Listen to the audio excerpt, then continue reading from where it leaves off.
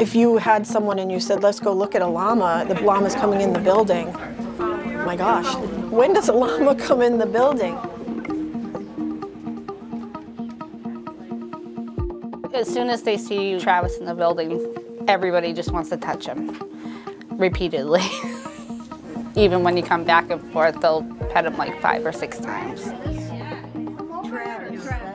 His breath is pretty potent, but that doesn't stop him from kissing the residents. How you doing, Travis? You are beautiful. There's been studies showing that there's decreased agitation and increased participation in therapy with the use of animals. There's an innate calmness to the animals, which is just immeasurable. They don't judge you because you're in a wheelchair or because maybe you're not sitting straight or having some other issue. So we can get someone to stand and work on their balance to reach up and pat the llama.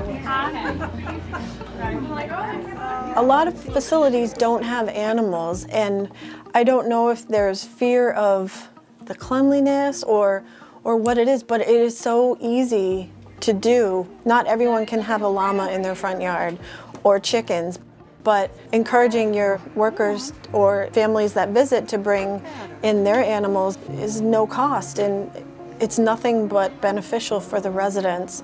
And it's a shame that more facilities don't, because it is a wonderfully powerful experience for the residents and the patients that live in these areas. Nice. Isn't he nice? Your favorite? My favorite. Look at him.